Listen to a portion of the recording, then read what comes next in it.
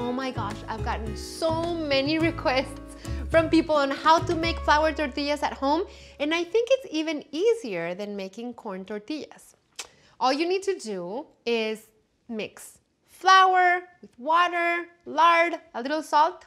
So I have 4 cups of flour, a teaspoon of salt, and I know the flour tortillas are inherently sweet, so that's why we need to add a little bit of salt to make them a little bit more savory. And then we have 2/3 of a cup of lard. Now this is the traditional way to make flour tortillas. Lard is what really gives the flavor to the flour tortilla. It's gonna make all the dough bind together, and it's gonna give it elasticity, and it's gonna make it soft. If you don't wanna use lard, you can use vegetable shortening. And I'm gonna add a cup of lukewarm water. So you don't want it too hot, you don't want it too cold. And then we're just gonna start kneading. We're gonna make it come together. I love making all kinds of dough, but the dough for flour tortilla, it's especially delicious because it is so soft. You have to knead it a lot, and it's very sticky on your hands, but the more you knead it, the more it comes together and it comes away from your hands. And you have to continue kneading, because then you're gonna feel the dough after it pulls away from your hands and sticks together in a ball. It's still gonna feel very, very dense and sticky. That's when you take it out of the bowl and you knead it in your countertop, and you add a little bit of flour.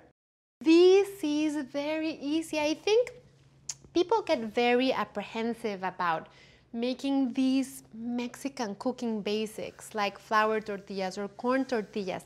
You need to give yourself the time and the space to try it, and to give yourself the time and the space to play with it. And once you nail it, you own it. And it's yours, and you will forever and ever be making phenomenal flour tortillas. But don't do it in a hurry. And now you can see it's really, really elastic, see? So it went from dense to very smooth to very, very elastic and soft. As I'm kneading it, I don't feel any lumps whatsoever. So this is when you know you need to stop. And you want to keep on going because it just feels really nice and it's so soft, but you really don't need to keep on going anymore. So the dough is ready. This is such nice dough. And then out of this batch, we're gonna get 16 tortillas. So I have a baking sheet, and I'm gonna add some flour. Now I have the dough. I'm gonna split it in half until I get 16 portions. 1, 2, 3, 4, 5, 6, 7, 8, 9, 10, 11, 12. Yeah, we're done. Okay, so once you have the 16 portions, you just roll them into little balls. So we're gonna let these rest between 20 and 30 minutes so that all of the ingredients that we needed in the dough can come together. They're gonna make beautiful tortillas, and it does make a difference if you let it rest. So I have these balls of dough that I made earlier, and now these are gonna be very easy because we're just gonna roll them out with a rolling pin. You don't need to use a tortilla press. So I'm just gonna flour my countertop. I'm gonna flour my rolling pin a little bit. And now here's the important thing about the flour tortillas. Your comal or griddle or skillet, whatever you're using, which can be anything, but if it's non-stick, even better. It has to be preheated, and it has to be preheated over low heat because these are delicate. And then I'm gonna roll these out. And because you're not using a tortilla press, they're not gonna be perfectly round, and it doesn't matter. Why do you need to use a rolling pin and not a tortilla press? Because the dough for the flour tortillas needs to be rolled. It has to be thin, really, really thin as paper. So you wanna stop when you can see your face. Can you see my face? Okay, if you can see my face through the tortilla, then I did a good job. See? You can see my hand through the tortilla, and you can totally tell when you're rolling it.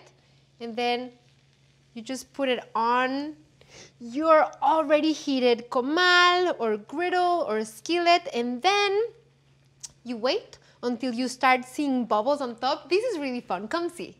Because you can see all the bubbles starting to form with the air pockets. And see, then you flip the tortilla when it starts getting freckled. And you can see all the freckles, like I'm full of freckles. The tortilla's full of freckles. And then once you flip it, it's gonna really puff. So you can see all the different puffs. And you want the tortilla to really puff because that's how you know that the tortilla is cooking over, under, and in between, and it's gonna be a very soft tortilla, and this is exactly what you want, and I am so happy that I can show you exactly what you want.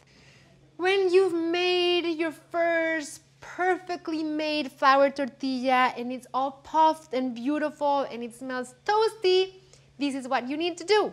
You take the tortilla off, you run and get some butter,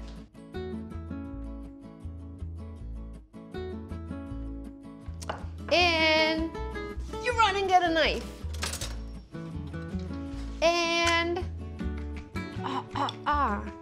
you spread some butter. Oh, see how it's melting all over it? You sprinkle some salt. And you roll it up. See how malleable and soft it is? And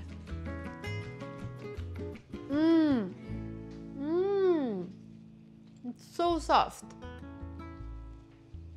and so delicious.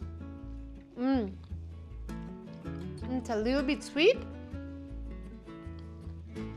but because we added salt, it's like perfectly balanced. It's just so soft. So this is what you do. You eat some and you share some. What do you think, Kev? Worth it? Definitely worth it. That's the salt.